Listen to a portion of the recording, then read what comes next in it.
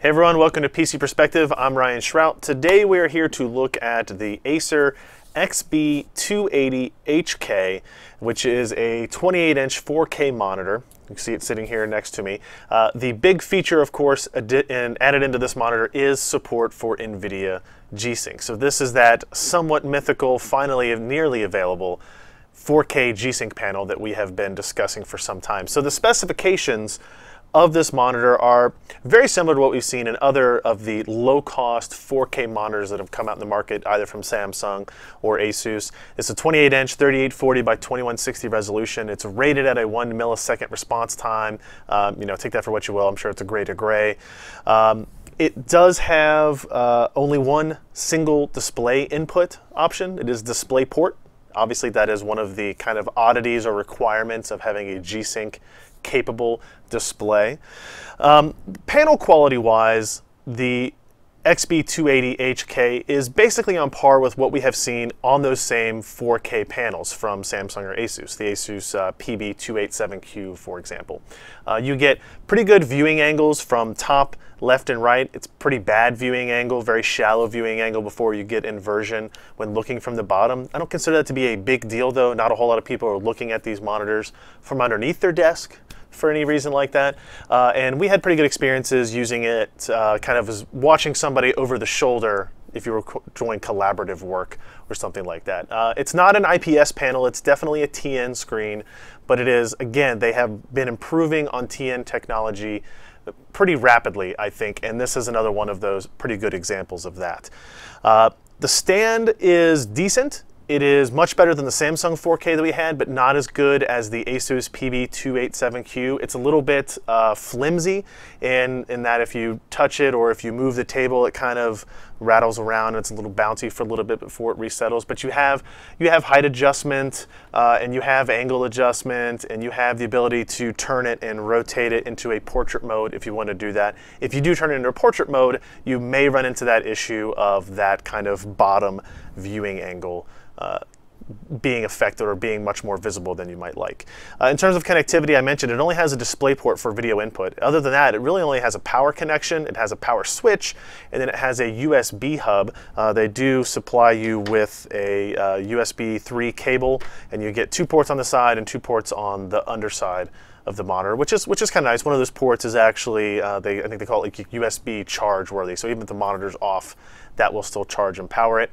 The only other complaint I really have about that is the DisplayPort cable they give you is only like 4 feet long, which is kind of annoying. Even where we had the monitor set up on our test bed and we're playing some games on it, like basically that computer's on the desk next to us, it was a little bit of a limiting factor. Not a big deal, but I think for a $699 monitor, maybe a 6 or maybe even 10-foot DisplayPort cable would have been a nice addition there.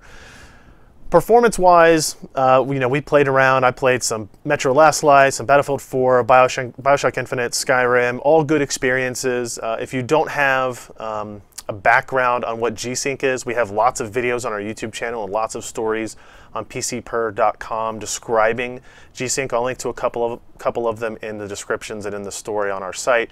But essentially, it is a variable refresh technology that allows the monitor to update in time with the GPUs to avoid any kind of horizontal tearing and to avoid any stutter caused by V-Sync. Now, unlike the previous G-Sync monitor we looked at, this is a 60 Hertz panel, not a 144 Hertz panel. So that means essentially, if your game is able to run at 60 Hertz or higher, 60 frames per second or higher, you're basically going to be capped at that 60 frames per second level. And any kind of stutter issues that may have shown up with V-Sync enabled would maybe show up here, right? But again, this is a 4K monitor. It's going to require a lot of GPU horsepower to keep it fed with frames.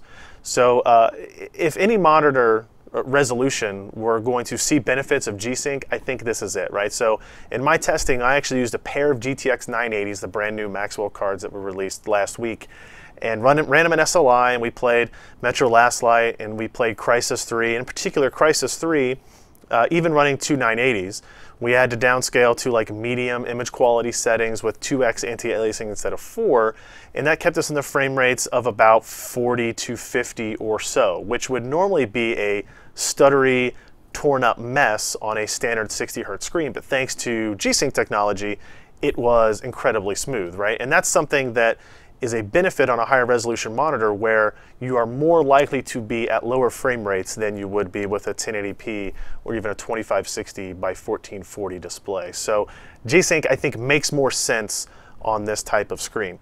It does not have ULMB, even though the menus have that option in there grayed out. I don't really understand what that case is, but because it's only a 60 hertz panel, it doesn't do ULMB and it doesn't do 3D vision.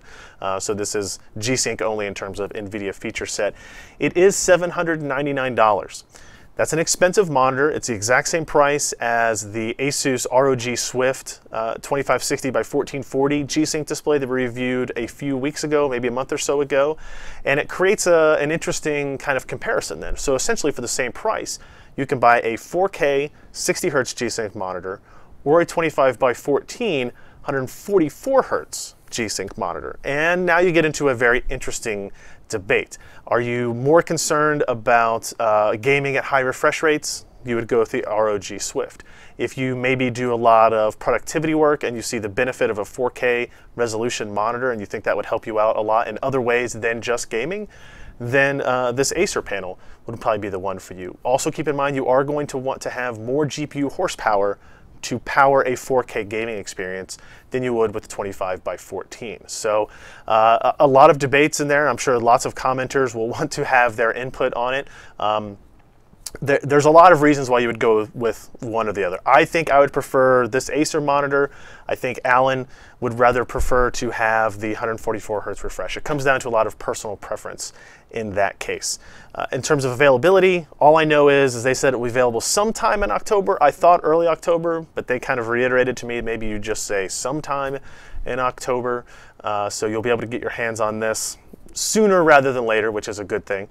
And again, this is the Acer XB280HK. So we'll have more thoughts and details and pictures and everything in our full review at PCPro.com. So be sure to check that out.